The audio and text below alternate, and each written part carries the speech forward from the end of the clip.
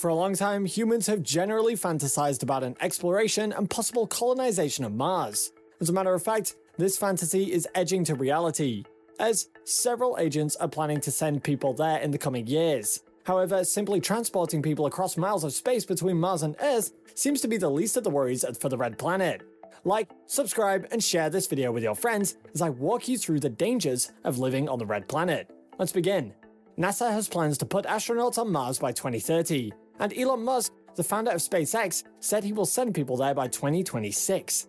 While the agencies with interest in Mars have found sustainable solutions to the transportation of people to the Red Planet, no one's really given a clear plan on how people will survive on the Red Planet. Upon arrival, humans will without a doubt need to overcome enormous obstacles to sustainably achieve life on Mars, a perhaps frigid and desolate rock.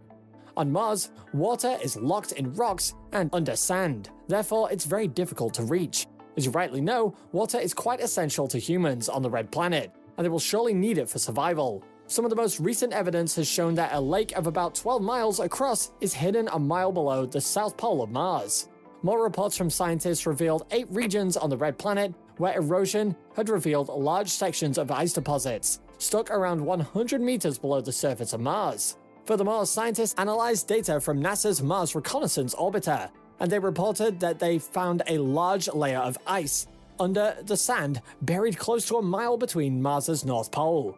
Importantly, the technology to extract water locked in the discussed Martian soil isn't in existence yet. However, NASA and other interested agencies are most likely developing methods to tackle this problem efficiently.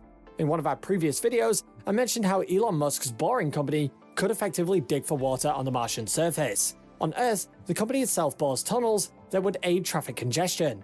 NASA, on the other hand, has a Mars Ice Challenge, which is aimed at university engineering students, where 10 finalists are selected to complete at Langley Research Center in Virginia. At the research center, they showcase their prototypes designed to retrieve water from simulated Martian subsurface ice. Lasting solutions have not been finalized, and until they do, it will most definitely be difficult to survive on the Red Planet. NASA formed several partnerships to advance mining technologies for use in space, and a notable one is with the Australian Space Agency. As final conclusions have not yet been reached, it's important that I add that NASA once showed off a prototype spacecraft called The World Is Not Enough, which is sized like a microwave.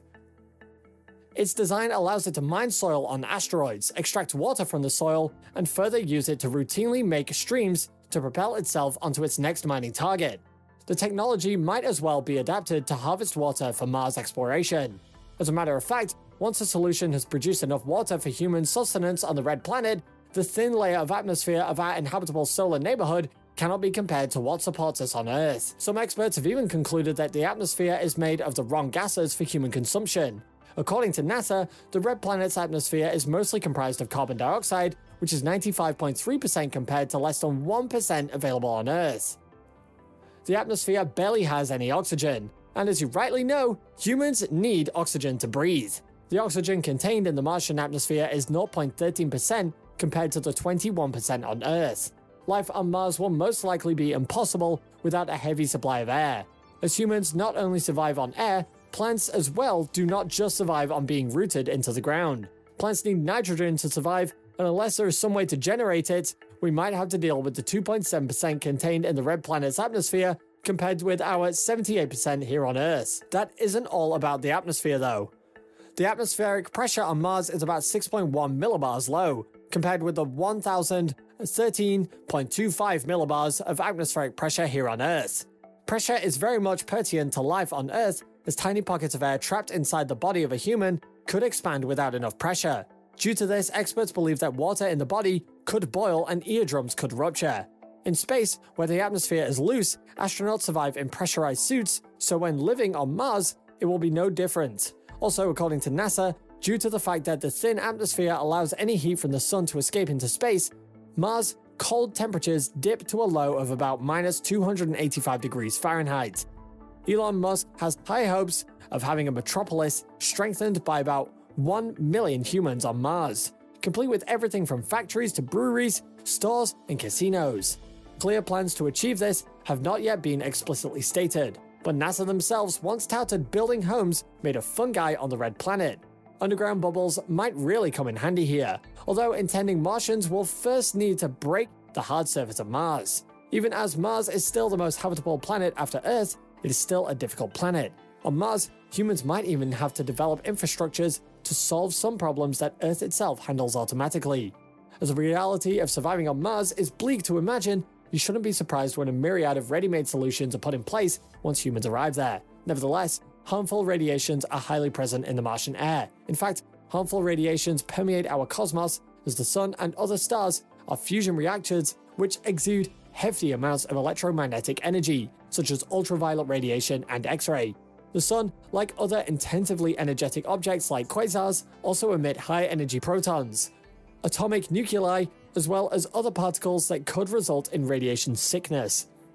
These adversely affect the person's central nervous system, increase the lifetime risk of developing cancer, and it could also go on to cause degenerative diseases. Lucky for us, Earth's magnetic fields create an almost invisible barrier against the radiation, and it diverts many of these electrically charged atomic fragments back into space. Experts have explained that most stray fragments are also further absorbed by the planet's thick atmosphere, and this places anyone outside the protective bubble at risk. A Mars mission could leave radiation doses against astronauts of about 700 times higher than what is on Earth. Future Mars explorations will present scientists and astronauts alike with a host of problems that could challenge human survival. One particular solution that could be considered to make Mars exactly habitable for Earthlings is if everything about the planet can be built from scratch. Radiation shields shouldn't necessarily be too graded, as barriers made up of water and certain plastics can prove efficient. On a worthy note, the Martian planet may not provide sufficient protection from radiation and other dangers, especially in the case of a powerful solar flare aimed directly at Mars. A former NASA physician estimated that placing the fragile and fleshy human body behind or beneath about 9 feet of Martian soil should save a number of troubles. In the absence of other options, 3D printing technology could offer other alternatives to creating simple structures. NASA once held a 3D printed habitats challenge in 2019, when New York's AI Space Factory won the top prize for a system that was built of lightweight yet strong structures using autonomous robots that require almost no human guidance. Underground habitats or caves aren't exactly standard for agriculture, which will sustain life on Mars. The locations essential for occupation have not yet been expressed, and many people even have the idea of geodesic glass domes being the answer. Interestingly, Mars provides all the required raw materials needed to create glass, metal, and plastics, which could come in handy in building these suggested domes. As a matter of utmost concern, access to water on the red planet will give occupants a chance to create oxygen, grow food, and produce fuel, including other raw materials. Perhaps a determined location of water will go a long way to determine where human presence will be first established. If terraforming becomes the only feasible solution, then there's little hope at the survival on the red planet. To maintain all the little, yet necessary life support systems on Mars, Elon Musk and other visionaries have long-term plans of expanding the habitable bubble to virtually every part of the planet. Terraforming the Martian planet will demand changing the planet's environment to be a reflection of Earth. Elon Musk once proposed nuking Mars's poles to release the massive amounts of greenhouse gases trapped in there to warm the planet up. One other method to sustainably occupy the planet involves importing methane or ammonia to begin the greenhouse effect. Sometimes this solution actually takes years to materialize, as it typically requires efforts and drains energy. Terraforming a new planet will be explosively costly, and it could take over 1,000 years before humans negotiate the surface of Mars like they do Earth's surface. The idea of occupying Mars is quite fascinating. However, it will be very difficult for humans to live on the red planet.